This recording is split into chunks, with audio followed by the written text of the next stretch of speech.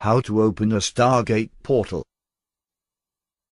A Stargate portal is a man-made device which opens a doorway in space and time and enables travelers to connect to distant realms or higher dimensions.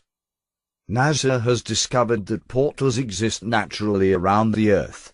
Accessing them with a device may therefore be much easier than first thought. Known as X-points, portals are born from the mingling of Earth's magnetic field with incoming solar winds. It is where the Sun and Earth become connected by an uninterrupted path. These portals open and close a dozen times each day. Magnetic reconnection, VO magnetic lines of force from the Sun and Earth, crisscross and join to create the openings. X-points are where the crisscross takes place. In essence, these are wormholes in space. Pyramids have long been associated with being used as stargates for pharaohs after death. With the capacity to generate a torsion field from within its structure, pyramids can focus Earth's vibrational energies towards their apex into a beam. In 2011, Semir Osmanajek had the Bosnian Pyramid of the Sun tested for infra and ultrasonic sound. An energy beam was detected that was 13 feet in radius and measured 28 kHz. This is the same frequency Ralph Ring discovered in his acoustical levitation experiments while in the military. Further experiments by Dr. Slobodan Misdrak from 2010 to 2012 showed that the source of the 10 kilowatt ultrasound energy beam from the Pyramid of the Sun is a metallic plate beneath the pyramid, at a depth of 2,440 meters or approximately 1.86 miles. On some level, pyramids seem to operate like giant radio receivers. But instead of collecting radio frequencies, they collect Schumann frequencies from the ionosphere. A radar image of the UV coverage by the telescope in Kunming, China, shows that it forms a kind of eye at its center. This has many symbolic implications, as we shall see. The word pyramid comes from the prefix pyre, meaning fire, and the suffix mid, meaning middle. When combined together, they form the concept fire in the middle. Les Brown describes this middle as the root or first dimension.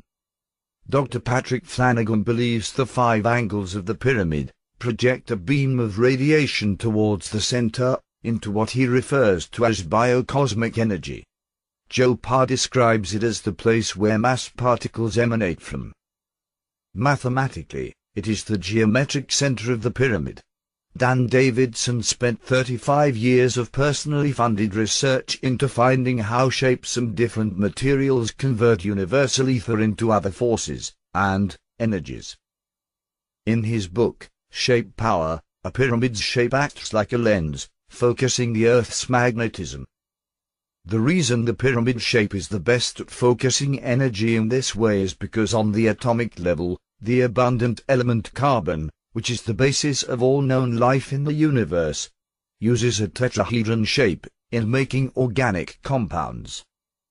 The fire in the middle concept has been incorporated into the fields of mathematics and physics.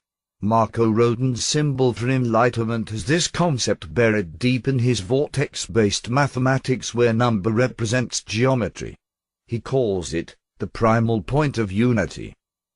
Rodin's powerful symbol has been compared against other secret symbols, like the Freemasonry symbol for the square and compass, and the Masonic tattoo of a sun in the middle of a triangle, with an eye at the top, surrounded by an Ouroboros.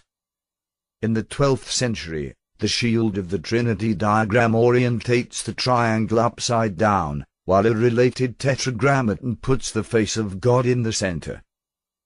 Churches all over Europe use this symbol. In the 5th chapel of the Palace of Versailles, France, a tetragrammaton has a triangle with the 4-letter name of God, written in Hebrew in the center, and enclosed by a circle. While the circle represents unbroken perfect symmetry, Joe Parr defines it as the energy bubble, or pyramid orb a pyramid creates when it is energized. Marco Rodin defines the bubble as a torus.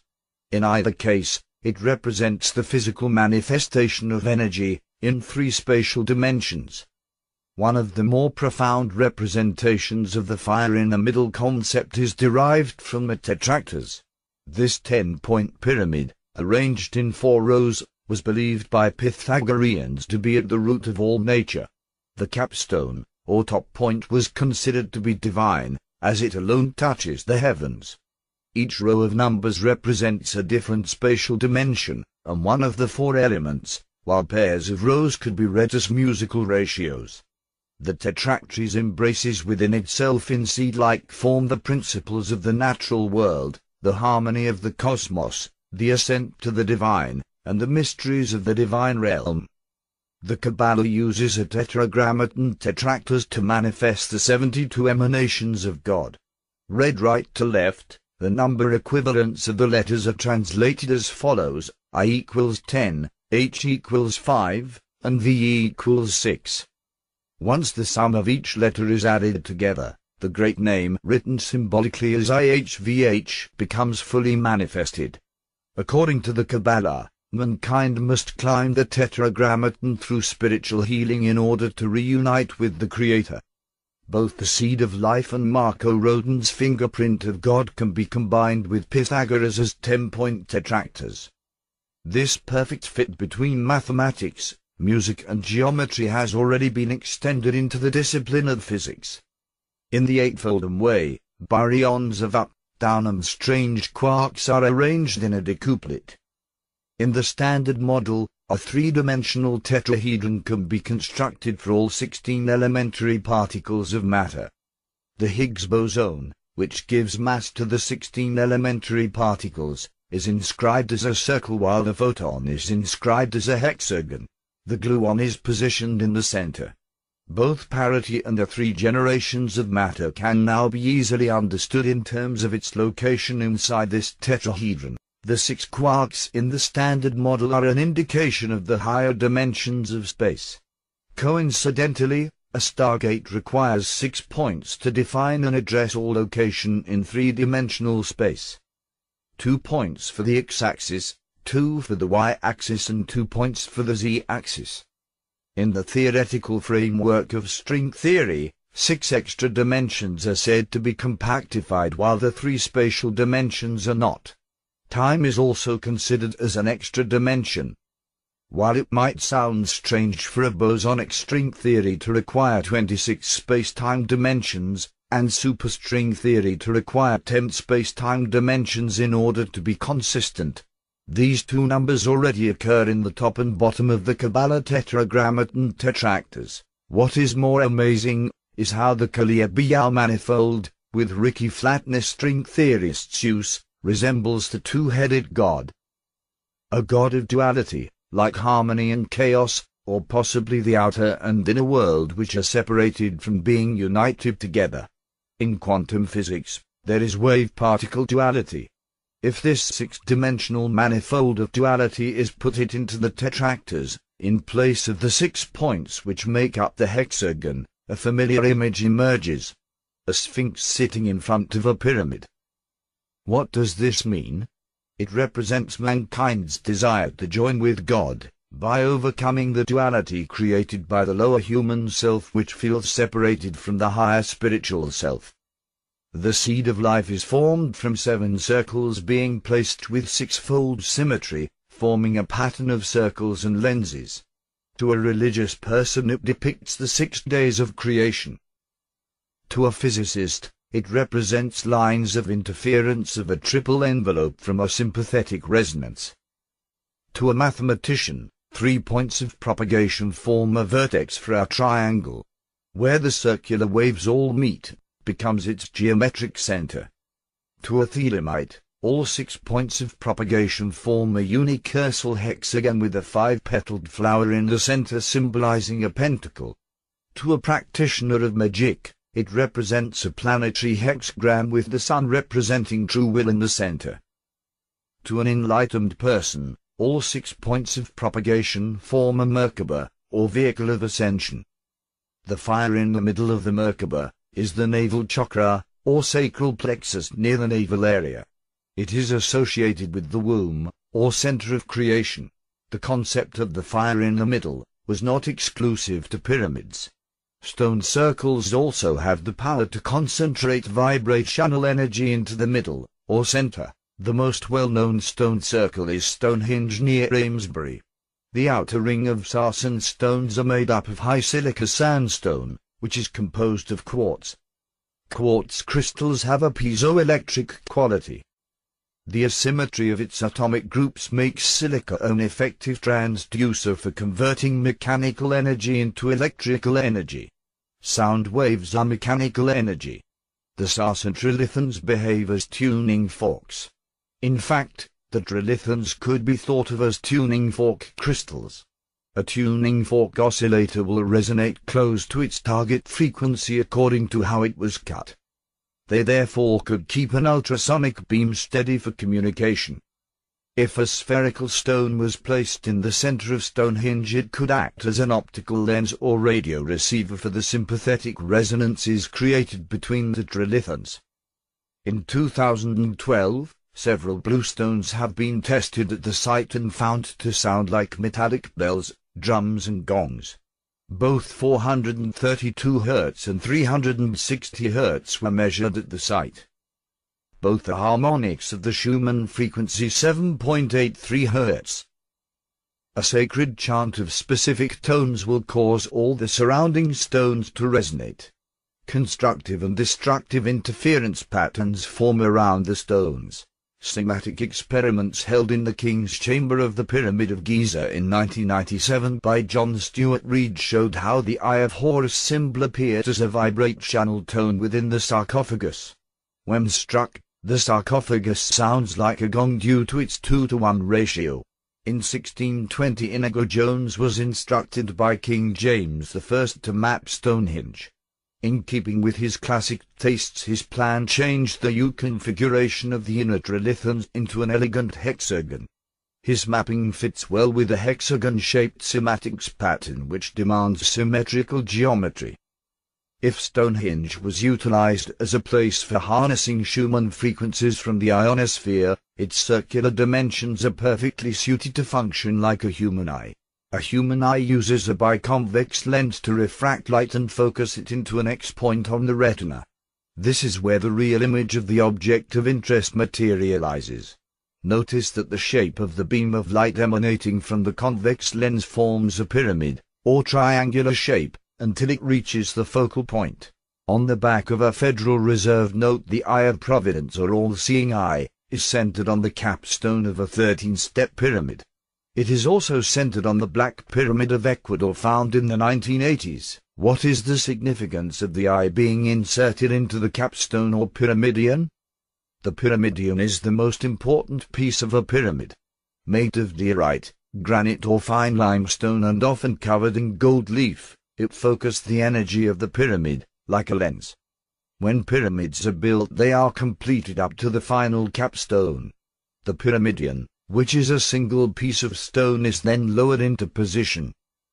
It is squared on the bottom, in order to fit snugly into place. Once placed on top of a pyramid, it allowed an open connection into higher dimensions, or spiritual realm. Pyramids, from around the world, have their pyramidions removed in order to prevent anyone from connecting with higher dimensions. For example, the Pyramid of the Sun in Bosnia has no pyramidion. It was removed by the builders even before it was buried under layers of soil to hide it. The ultrasonic beam emanating from the Pyramid of the Sun is therefore not focused. The pyramids of Khufu and Khafre have had their internal components removed. One of these components was a jade with human hands holding a crystal orb. In 1970, one such orb was found in an underwater chamber by Ray Brown in a crystal pyramid, in the Bermuda Triangle. Inside this crystal orb are the images of the pyramidion, a symbol which represents power and completeness. The crystal orb, or oval in the Bosnian Pyramid of the Sun, is located inside the K2 megalith, which lies 180 meters from the entrance. Its dimensions are 12 by 6 by 8 inches in diameter. Without this oval quartz crystal, the pyramid would not emanate a 28 kHz signal into the ionosphere. Ralph H. Blum translated the markings on the K2 stone. It says, "Gate is closed, we're on standstill. We will have to fight to defend and conquer, until we're able to go through the Stargate. The Bosnian Pyramid of the Sun is a fully operational Stargate. Opening it will require great care. The pyramidion and quartz stone need to be in place for the pyramid to focus the correct resonating frequency. The human body must also be put into proper vibration by way of meditation. In this painting, the Egyptian sun god Ra rides his solar bark into the afterlife. Notice 7 rays of light are coming out of the sun. These represent the 7 chakras of the body. Here is a frequency chart for the 7 chakras. Since pyramids are tuned to Schumann frequencies, the human body must also be tuned to them in order to travel through the Stargate. Joe Parr discovered, in his pyramid experiments, that neutrinos passing between the Sun, Earth and the constellation of Orion increases only at certain times of the year. Specifically, December the 13th to 16th and at peak times of the 11-year sunspot cycle, when neutrinos are created by the Sun in far greater amounts. It is at these times when the pyramid will enter into hyperspace. This continuous energy conduit, or stream between the Sun and Orion, moves in a direction towards Orion, and originates from the black hole at the center of our galaxy called the Great Annihilator. The Bosnian Pyramid of the Sun is the best choice for a Stargate experiment. Operated by a non-profit organization, it allows for full access and thorough testing. There are 4 known steps to opening a Stargate portal. 1. The pyramidion of a fully functional pyramid must be reconstructed. 2. All 7 space-time coordinates must be implemented before testing. 3. All 7 chakras must be tuned to Schumann frequencies by way of vibrational ritual. And 4. December the 13th to 16th are the best times to enter the conduit between Orion and the Sun. If all of these criteria are properly met, we may be able to travel through the Stargate and be freed from this prison planet. The question is, are we ready? From the Pyramid of the Sun is a metallic plate beneath the pyramid, at a depth of 2,440 meters or approximately 1.86 miles. On some level, pyramids seem to operate like giant radio receivers. But instead of collecting radio frequencies, they collect Schumann frequencies from the ionosphere. A radar image of the UV coverage by the telescope in Kunming, China, shows that it forms a kind of eye at its center. This has many symbolic implications, as we shall see. The word pyramid comes from the prefix pyre, meaning fire, and the suffix mid, meaning middle. When combined together, they form the concept fire in the middle. Les Brown describes this middle as the root or first dimension. Dr. Patrick Flanagan believes the fire in the middle concept has been incorporated into the fields of mathematics and physics. Marco Rodin's symbol for enlightenment has this concept buried deep in his vortex-based mathematics, where number represents geometry. He calls it the primal point of unity.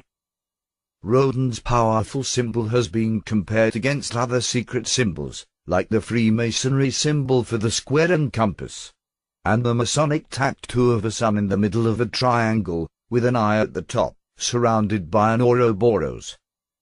In the 12th century, the shield of the Trinity diagram orientates the triangle upside down, while a related tetragrammaton puts the face of God in the center. Churches all over Europe use this symbol. In the 5th chapel of the Palace of Versailles, France. How to open a Stargate portal. A Stargate portal is a man-made device which opens a doorway in space and time and enables travelers to connect to distant realms or higher dimensions. NASA has discovered that portals exist naturally around the Earth. Accessing them with a device may therefore be much easier than first thought. Known as X-points, portals are born from the mingling of Earth's magnetic field with incoming solar winds. It is where the Sun and Earth become connected by an uninterrupted path. These portals open and close a dozen times each day. magnetic reconnection, VO magnetic lines of force from the Sun and Earth, crisscross and join to create the openings. X points are where the crisscross takes place. In essence, these are wormholes in space. Pyramids have long been associated with being used as stargates for pharaohs, after death. With the capacity to generate a torsion field from within its structure, pyramids can focus Earth's vibrational energies towards their apex into a beam. In 2011, Semir Osmanajek had the Bosnian Pyramid of the Sun tested for infra and ultrasonic sound. An energy beam was detected that was 13 feet in radius and measured 28 kHz. This is the same frequency Ralph Ring discovered in his acoustical levitation experiments while in the military. Further experiments by Dr. Slobodan Misdrak from 2010 to 2012 showed that the source of the 10 kilowatt ultrasound energy beam leaves the 5 angles of the pyramid, project a beam of radiation towards the center, into what he refers to as biocosmic energy. Joe Parr describes it as the place where mass particles emanate from. Mathematically, it is the geometric center of the pyramid. Dan Davidson spent 35 years of personally funded research into finding how shapes and different materials convert universal ether into other forces and energies. In his book, Shape Power, a pyramid's shape acts like a lens, focusing the Earth's magnetism. The reason the pyramid shape is the best at focusing energy in this way is because on the atomic level, the abundant element carbon, which is the basis of all known life in the universe, uses a tetrahedron shape in making organic compounds.